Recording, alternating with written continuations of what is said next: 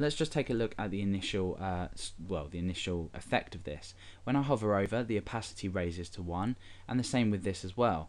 However, what I want is to create some kind of effect as I navigate my mouse between the two, the only one that's shown or at 100% opacity is the one with my mouse on.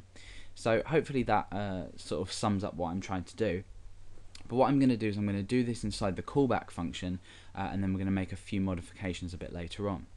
So what I want to do is I want to use a selector, the same selector, which is .fade2. So this now means every other, this means every element on the page that has the class fade2, and then I'm going to go ahead and say fade2, and then I want to fade that to at a speed of 100 back to 0.4. So we need to make a couple of modifications in here, and then we're going to make a little modification with regards to the callback function in a minute, because I'm creating this in a way that doesn't quite look right at first. So let's just run through this. We're setting the opacity to all of our fade2 elements to 0.4. Then as we fade over a fade2 element, we set the currently moused over element to fully visible, and we set all other elements to 0.4. Now, by all other elements, I don't mean all other elements as opposed to the one that we have our mouse over, because this selector is not quite enough, and we're going to be looking at something we can add in here just a minute. So at the moment this works, well, it doesn't work, and you can see why. As I fade over each element, the selector that we've used, which is fade2, picks up the currently moused over selector as well. So we need to add something in here that's going to stop this from happening. So I'm going to say just dot not, and inside here this. So essentially, in plain English, it does make sense. So we are fading the current element, this element, to 1, the one that we have our mouse over, and then every other element but not this element, i.e. not the one that we faded, how we have our mouse over, fade to 0.4.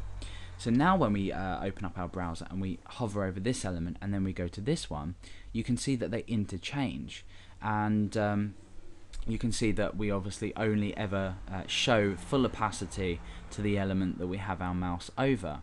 And obviously we could go ahead to index.php, we could copy this image, and we could paste it there, and then we could go ahead and refresh, and we have the effect for all 3 images.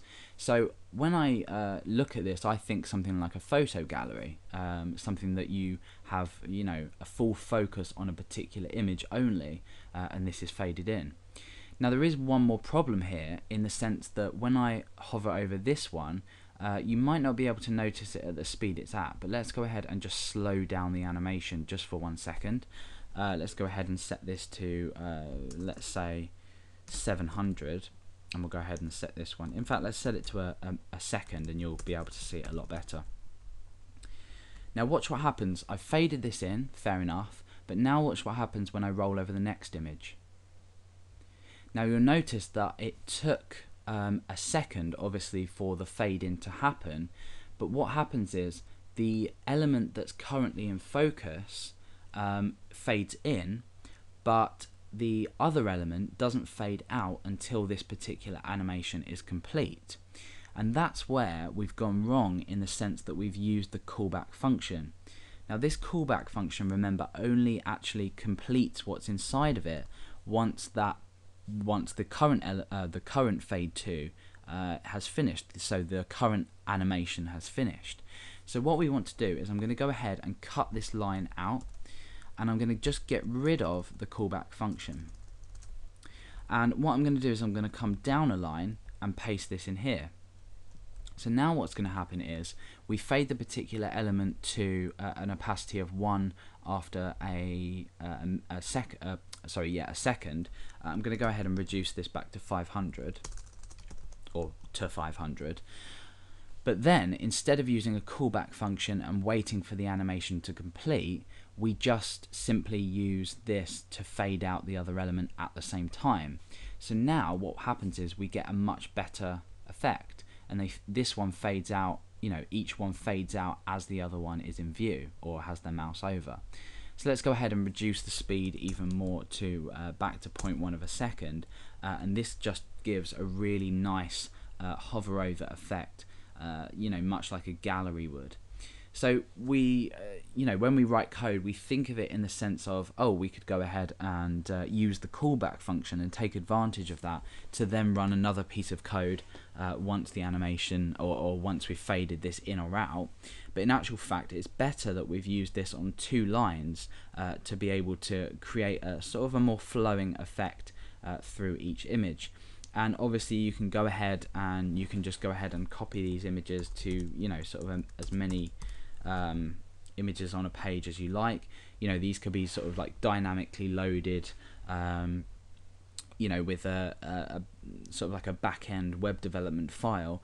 You could just go ahead and load in a load of images in your gallery, or just keep them static, it doesn't really matter. But as long as it's got this fade to class, we take advantage of this really nice functionality. So we've looked at setting the CSS opacity to 0.4, we've looked at obviously an event here, we've looked at fading this in, and we've more importantly looked at this not selector here, because without this vital piece of code, we get this really odd sort of effect when we hover over, it just automatically fades that particular element out. So we've just created another condition here to say not the particular element that has the mouse over. So this effect is really fun to play with, and it's extremely easy to make it. Like I said, if you had sort of tiny thumbnails on a page and you wanted to sort of fade this in, even a really large image gallery, it would look really nice. So just this code here and just appending this class or applying this class to elements, we've managed to create this really cool sort of gallery fade in effect.